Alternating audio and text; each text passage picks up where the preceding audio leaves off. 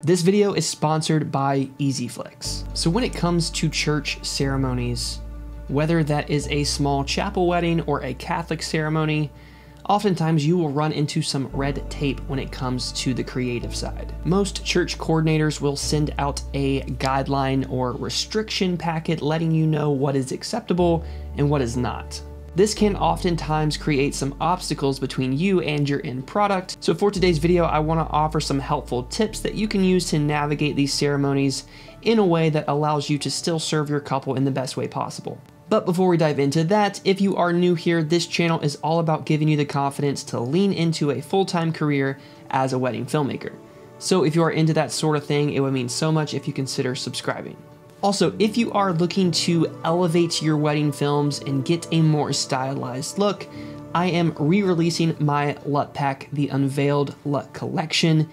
It releases today as this video is launching, so if you are interested in picking these up, you can find the link in the description below. Most of the guidelines that you will experience require the photo and video team to refrain from blocking the aisle, and you must have cameras that are locked off, meaning that you can't readjust these cameras or tripods during the ceremony, as this would go against most guidelines. So, naturally, you are banished to the highest room of the tallest tower, where you must await your true love's first kiss to break the spell. Sorry, I've just been watching Shrek and that seemed fitting. So when it comes to your gear, it's actually gonna be a lot easier to manage than a traditional wedding ceremony, since you are limited to where you can be positioned during the church ceremony. So for my usual setup for a church setting, I have two cameras on top of the balcony. One of those cameras is going to be my wide angle, so naturally I would use a 24mm or my 24-70. And then the second camera is going to be my telephoto or my close-up angle. And this is where I'm going to be using a 135 or a 70-200. It's going to be really important that you have both of these focal lengths for the ceremony, as this is the only way you can really capture this moment, and you want to make sure that you have a nice cutaway shot so that you can bounce around within your story. Getting your groom's reaction is still a must-have, so it's going to be really important that you have a longer focal length for that moment in particular. And then for my third camera, this is going to be my roamer angle. Typically, I would ask the church coordinator if it is possible to sit within the pews as the bride and her dad enter the ceremony, and then once they make it all the way to the top, if I can just exit and go back up to the balcony.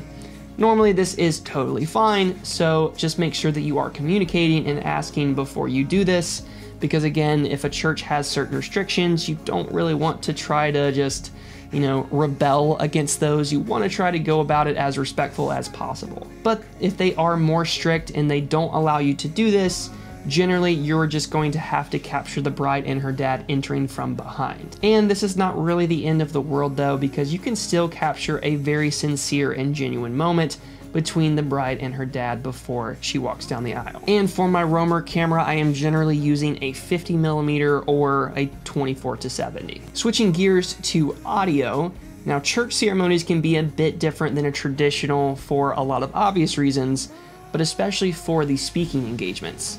Not only do you have an officiant, sometimes an assistant officiant, oftentimes you have a lot of family members that are going to be giving a reading of sorts, especially if it is a Catholic ceremony. You want to make sure that you have appropriate mics set up so that you can capture those in the highest quality possible. So generally I would mic the groom, the bride, the officiant, and then a podium of sorts if that is available. And then for a backup solution, check in with your church coordinator and see if you can plug into their sound system.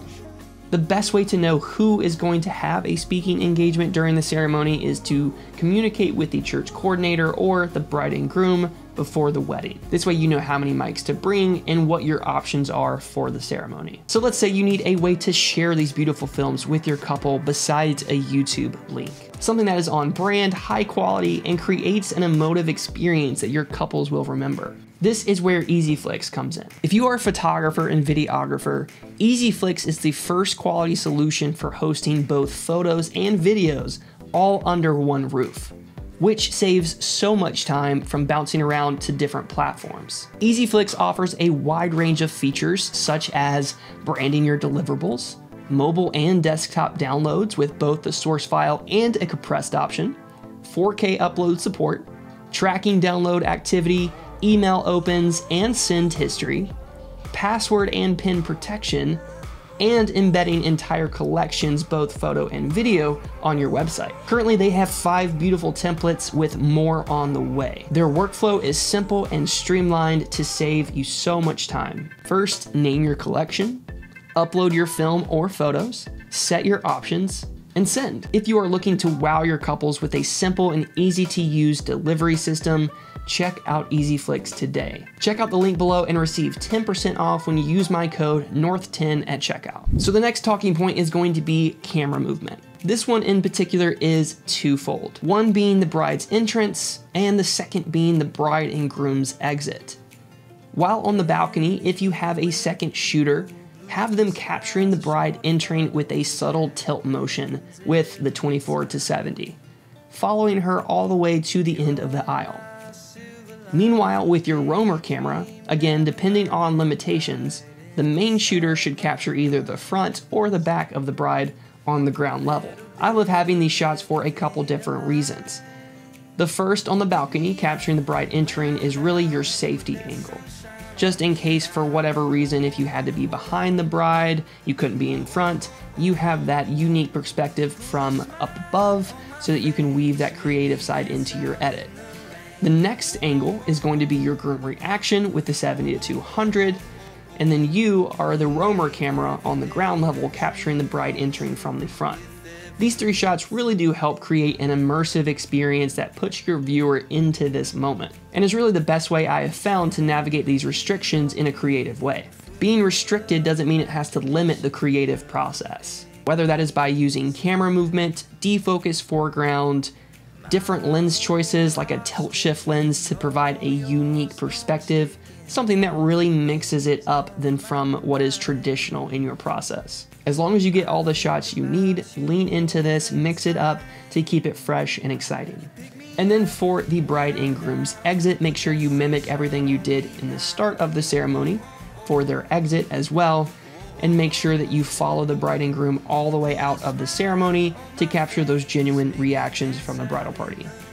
It can be frustrating having to deal with restrictions and things that interfere with your filmmaking process, but honestly the best approach is to just be kind and go with the flow. When you are in your sales process and your bride and groom are letting you know that this is going to be a Catholic ceremony, generally they are probably aware that the church will have restrictions for both photo and video. But go with the flow and communicate with your bride and groom and let them know that due to these restrictions there may be certain angles that we're not able to capture, and that regardless of these restrictions, you've done this a million times, you are a pro, and you know how to navigate these restrictions to get the best shots for your couple's film.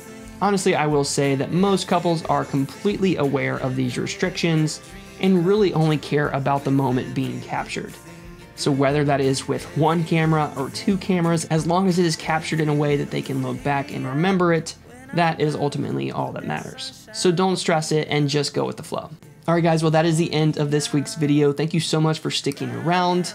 I hope you found this video helpful or valuable in some way. If you did, it would mean so much if you consider liking and subscribing, and leave me a comment. I'd love to hear from you guys. Let me know if you've experienced church weddings that have a lot of restrictions and that really limit your creative freedom, and how you turned it around to create an awesome end product.